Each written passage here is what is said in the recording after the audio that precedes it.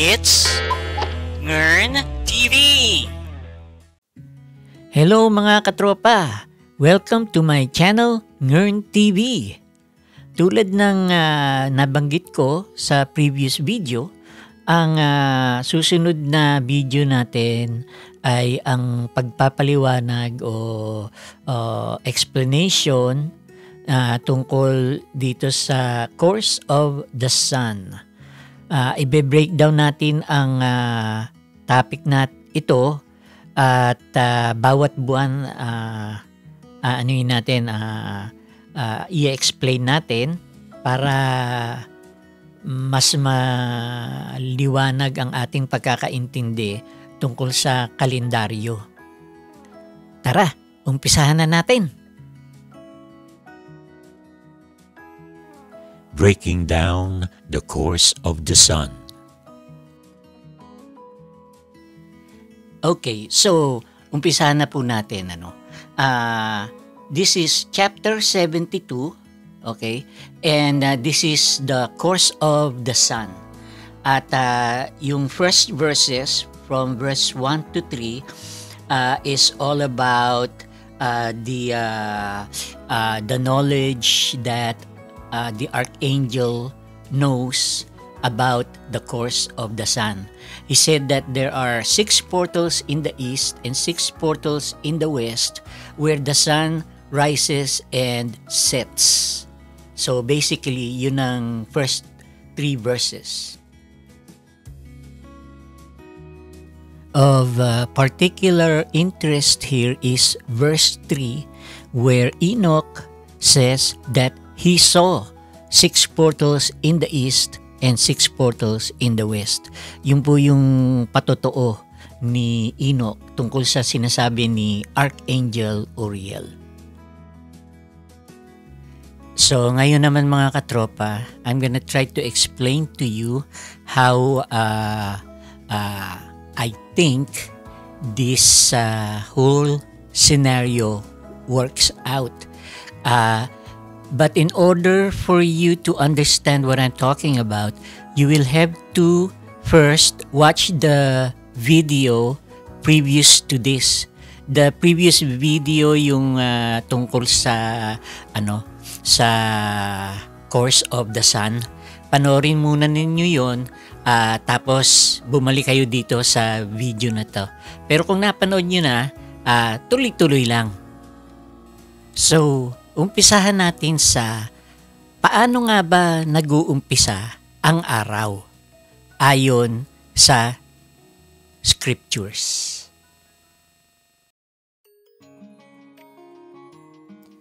So, ito po yung snapshot nung sunrise nung March 20, 2022.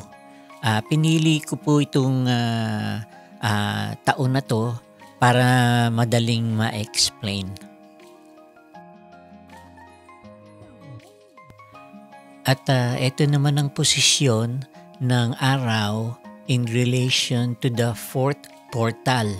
At makikita ninyo dito na ang araw ay nasa loob ng 4th portal at nakalampas na siya sa due east.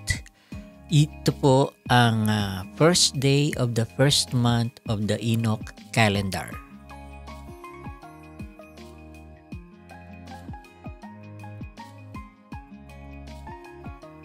So paano ko naman nalaman na yun ang posisyon ng 4th gate? Well, ganito po yan. Para maintindihan ninyo, kailangan alam ninyo yung verse tungkol sa 12th month, yung panghuling buwan. Ayon po sa scriptures, sa huling araw ng ika-12 buwan ng bawat taon, ang araw at ang gabi ay magkapareho ng haba. Ayon sa pananaliksiko, ang tawag dito sa araw na ito ay ang spring equinox.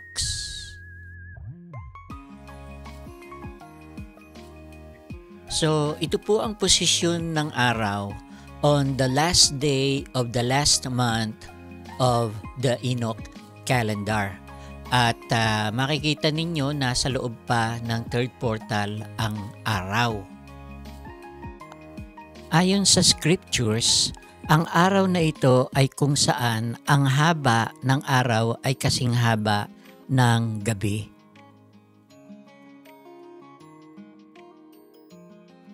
Ito naman po ang snapshot ng susunod na araw, March 19, 2022. At ito po ang napag-aalaman ko na spring equinox. At ito naman po ang relasyon ng araw patungkol sa third and fourth portal, at makikita ninyo na ang araw ay nag-i-intersect sa due east. Nakikita nyo ba yon?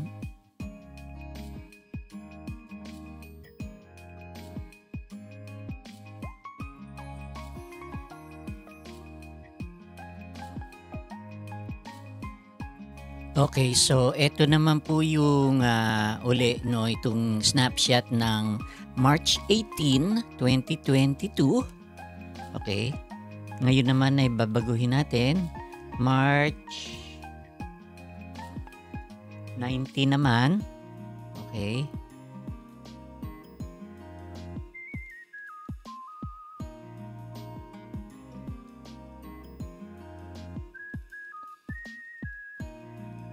Yan, ito naman ang March 19, yung spring equinox.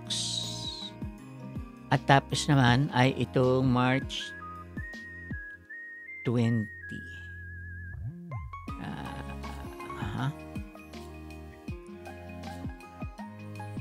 At yan naman po ang snapshot nung March 20. Okidoki.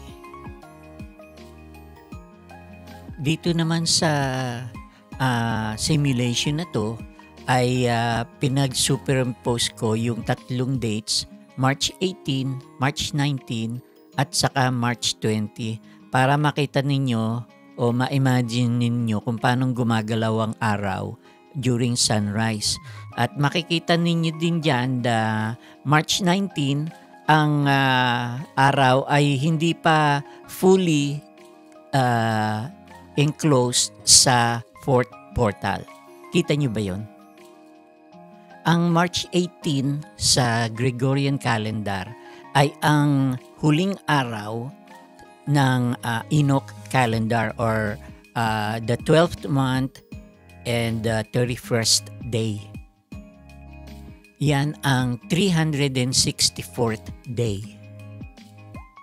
Ang 365th day, March 19, ay hindi po binibilang dahil ang araw ay hindi pa nakakatawid sa fourth portal. So again, yung 365th day, ang spring equinox, ay hindi binibilang kasi hindi pa nakakatawid yung araw sa fourth portal. And kung maaalala ninyo, ang araw o ang taon ay nag-uumpisa ng pagpasok ng araw sa fourth portal. And in this case, March 19 ay hindi pa nakakatawid ng husto ang araw sa due east, sa fourth portal. Ibig sabihin, nangangalahati pa lang siya. So yung susunod na araw pa kung saan nasa loob na siya ng fourth portal, yun ang first day of the year. Okay mga katropa, so ngayon naman i-map out natin sa horizon, okay, ang pagsikat ng araw throughout the year. Every month, the first day of the first month, i-map out natin siya at nasaan yung position niya on the horizon. Okay, using, of course, my calendar, the one that I made up. Okay, so let's start. Okay, so umpisa natin dito sa Stellarium software.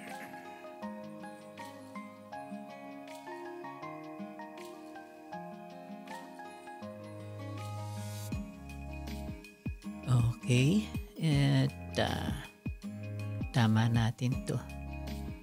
the best way is yan, tapos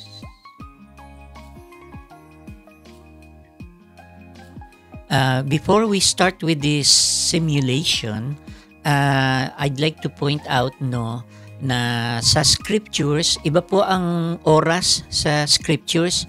Sa ating panahon ngayon, in recent times, we are in a 24-hour period.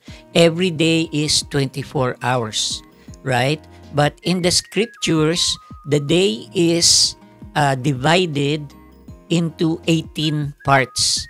Okay, so a ninth part, an eighth part. See, so an hour is, a 24-hour period is actually an 18-hour period, if you think about it. But different lengths of hours, right? So just to point that out to you, that you're not gonna see hours here. You're gonna hear parts, or an eighth or a ninth. Okay, yung fraction of a day. So the day is divided into 18 parts. Okay, ayos na yan. Alright, and then lagyan natin ng filter. Yan, and then put natin yung control ng date and time. And we are going to go to March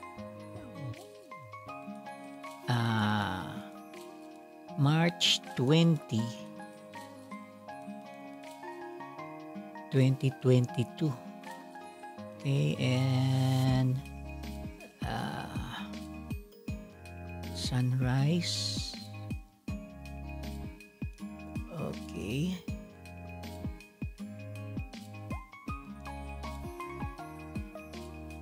Tingnan natin. Yeah. Okay, so pause natin sandali. And okay, so ito po yung sunrise on March 20, 2022, at makikita ninyo nakatawid na ang araw sa due east. Okay. At okay. So umpisa na natin siyang i-map out So this is the first day of the first month, which is March 20, 2022. Okay. Now let's go to the next one, April 19. Okay, so let's go to April 19, and let's put the simulation on sunrise. Okay, so ito po ang sunrise on April 19, 2022, which is the first day of the second month in the Enoch calendar. Okay, next date is May 19. Okay, May 19, and let's bring down the sun to sunrise.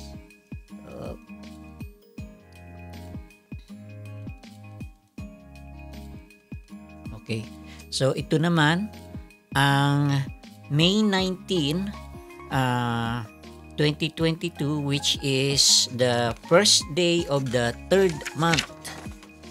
Next, let's move to the next month, June 19. Okay, May, June 19. Let's bring it down to sunrise. Okay. Oops.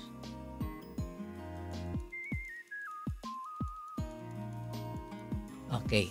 So ito naman ang sunrise on June 19, 2022, which is the first day of the fourth month.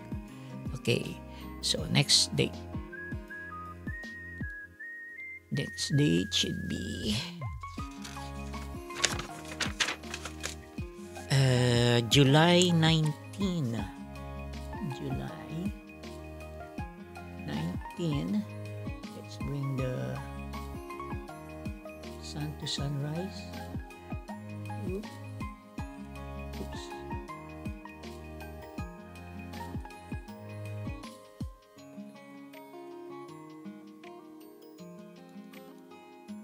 Okay. So ito naman ang sunrise on July 19, 2022, which is the first day of the 5th month. Moving on. It's gonna be August 18. August 18. Okay. Let's bring it up.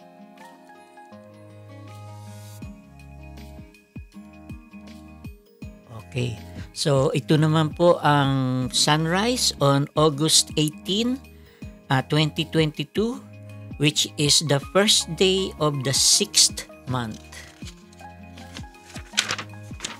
Next date, September 18, 2022. September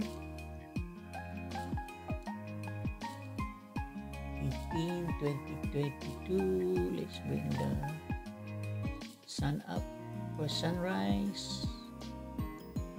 View.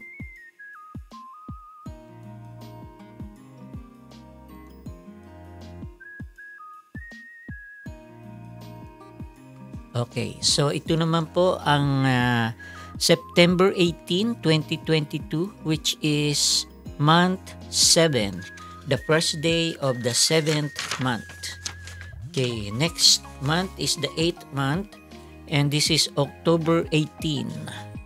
October 18, let's bring the sun up. Up.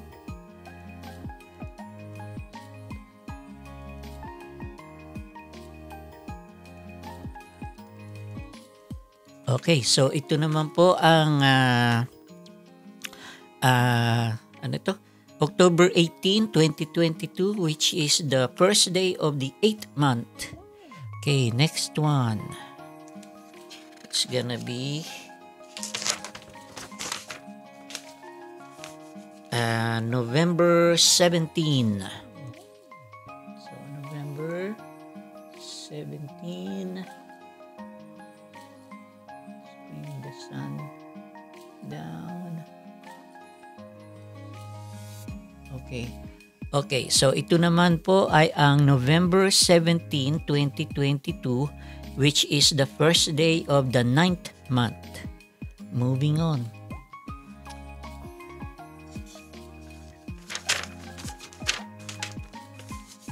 The next date, December 18. December 18.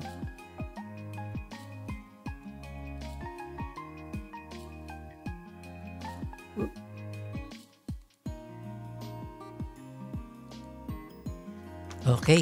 So ito naman po ang December 18, 2022, which is the first day of the 10th month. First day of the 10th month. Okay, next one. The 11th month is January 17. January 17, 2023 na po ito. Okay? 2023 na.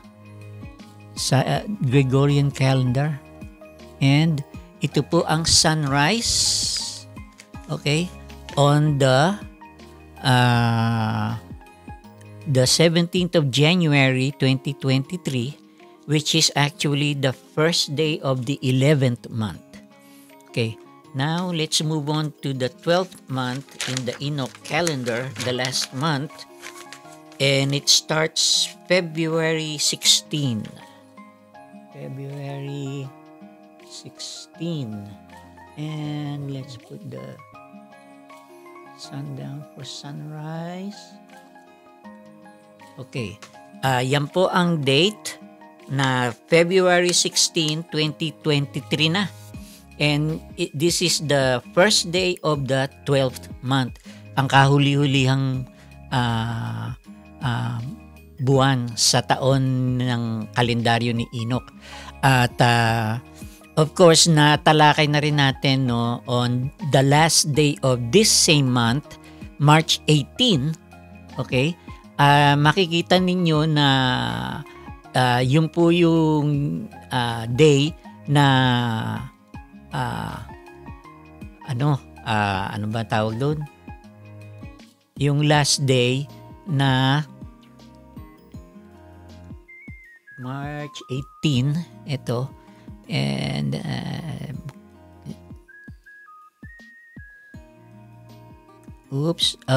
ito po yung March 18, 2023, last day of the Enoch calendar.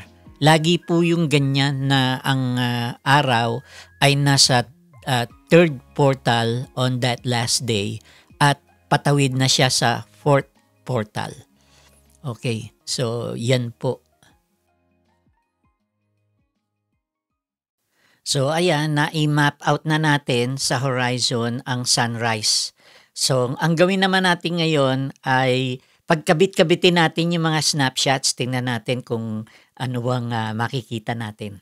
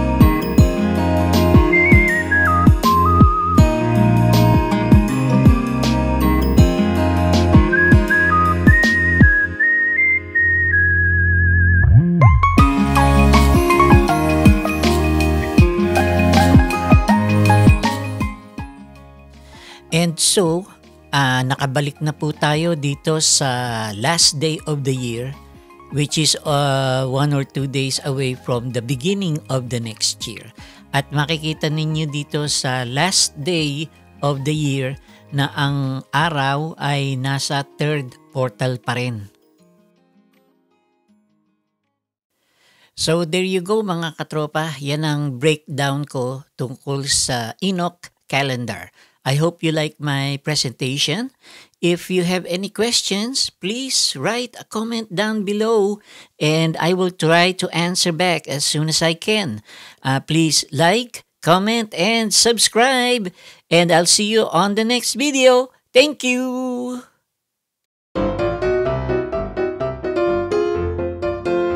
Don't forget to click on the notification bell. Thank you again for watching. Please support our channel by liking, subscribing now. It's free. Yeah, mga katropa, hanggang dito na lang. Like, share, and subscribe. Thank you!